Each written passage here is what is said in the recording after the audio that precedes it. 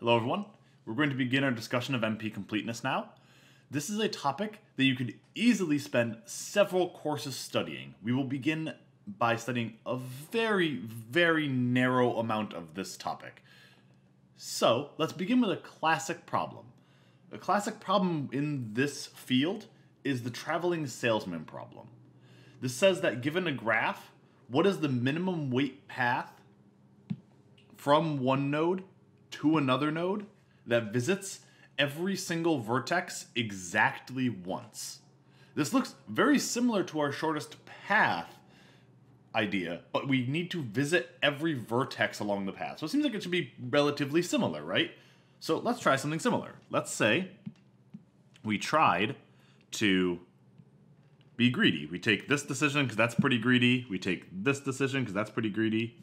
We take that decision, and then we take this decision, and then this decision, being as greedy as possible, always taking the path that has the least cost. And now, it's a bit unfortunate because we can't revisit any old nodes, so I can't go back to any of the nodes along this path. So I kind of have to go along this top rail up here.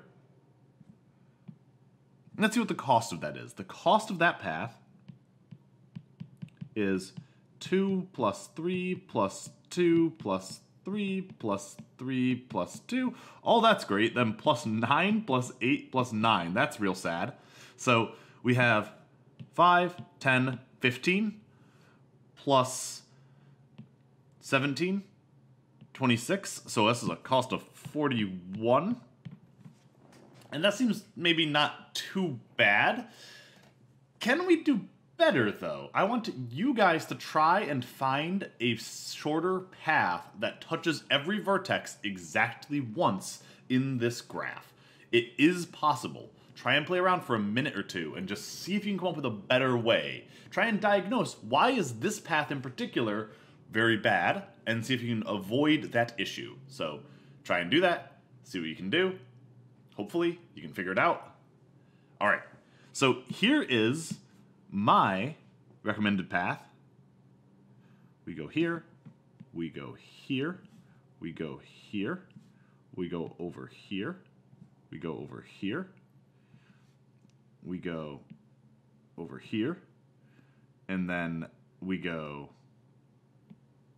up here, over there, over there. Let's see if this is better. So we have cost is equal to 4 plus 2 plus 4 plus 3 plus 2 plus 3 plus 4 plus 8 plus 9. Let's see how this does. So we have 10, 15, 22, 30, 39. So we did better. You might be able to do better than this, but it turns out that this is not an easy problem. In fact, what we are going to start studying in this unit is not algorithms, but problems. Notice, I didn't give you an algorithm here. I just said this is the traveling salesman problem.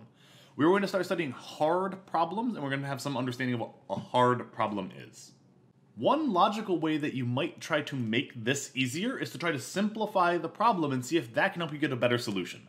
So instead of saying, what is the shortest path? That's a very complicated question. Maybe there's a couple other ways you might think about how to word this. So let's scroll down. We have a couple of different ways to look at simpler problems. Problems that seem like they should be easier than the traveling salesman problem. So here's our traveling salesman problem, which we might call an optimization problem, like your Calc 1 optimization. You're talking about finding the best thing. This is a classic field of mathematics, trying to find the best solution to a certain problem. You can study the heck out of it if you want, try and find good solutions to these problems. An alternative question that seems like it should be easier is, given the graph and all of the vertices and everything, is there a path that has a cost less than whatever they provide as input? So, for example, is there a path with cost less than 40 in this graph? That seems like it should be an easier question, but it turns out to be identical to the one we just asked. That doesn't help. So maybe even easier. Let's push back even further. Let's ignore the costs entirely. Is there a path from V1 to V10 that touches every vertex exactly once? That seems like a much easier problem, right? So we have the Hamiltonian path problem. Given a graph and start and end vertex, is there a path from v1 to vn that visits every vertex exactly once? Seems, again, much easier. In fact, I can actually prove to you it's a bit easier in some sense of easier. So let's look at what I mean by that. We're going to talk about a reduction. A reduction is taking some problem and reducing it to another problem, in the sense that you're going to take the first problem, and if you can solve the second problem, you can solve the first problem. So you take Q1, question 1, and reduce it to question 2. If you can solve question 2, if we can solve Q2, then we can solve Q1. This is the idea. We're taking Q1 and mapping it in some way to Q2. We're saying if we do the following sort of trickery, we can rewrite this problem in terms of this problem. An example of this would be, let's say you wanted to find an element in an array. One way to do that would be to sort the array and perform binary search on that array. That may not be efficient, but that solves the problem with things you've already defined. So that is one example of reduction. We can reduce the Hamiltonian path problem to the traveling salesman problem. We have a little bit of a proof here for us. We say we're going to take an instance of a particular version of the problem and rewrite it as a particular version of the other problem. So we're given an instance of a Hamiltonian path problem, which is just a graph and some vertices. Notice, it's not a solution or anything, it's just an instance of the problem. This is what the setup is. If this was an array sorting problem, it would be, give me an array. That's the instance. We're then going to make a different graph that we're going to solve the traveling salesman problem on. So we're going to make a weighted graph G prime and just put 1 as all of the edge weights. So given a graph, make a graph with edge weight 1 for everything. Really straightforward. And then we're going to call this new graph an instance of the traveling salesman problem, and we're going to say the cost is n. If we can find a path from v1 to vn in this new graph with cost less than n, so less than 10 in this case, then we will have found the Hamiltonian path, because the cost of each edge is 1. So if I can do something to find the path inside of this graph, and I can get the cost to be 9, which is less than 10, I will have found 9 edges, which will be the number of edges in the Hamiltonian path from v1 to v10.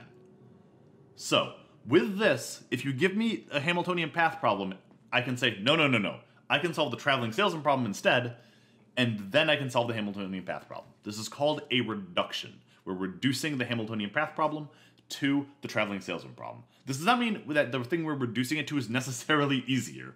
It's just saying all I care about is that I can solve this other problem. This might be the single most important skill, not this one in particular, but taking a problem that is hard and rewriting it in terms of another problem might be the single most important skill for scientists and engineers to have. You could argue about that, but this is a very important thing that you want to be able to do. Being able to take something and rewrite it in some terms of something else that you know a lot about. That is a very important skill. The last thing I'll mention in this video is that with reference to those decision problems of is there a thing, is there a Hamiltonian path, we say that they are verifiable in polynomial time. If every instance with an answer yes, there's some solution, S is an abstract idea of a solution, which you can use to check that the answer is in fact yes. So if I give you the answer, can you check it? Hamiltonian path, it's really easy. If I tell you, for example, that the following path is a Hamiltonian path, this path here, the one we found earlier, it's really easy to check. You just check, does it visit each vertex once? And does it start at the start and end at the end? Really easy. So it's very easy to check the problem. You can verify that the answer is yes. That is a different thing from finding the answer, and we'll talk about that in more detail in future videos.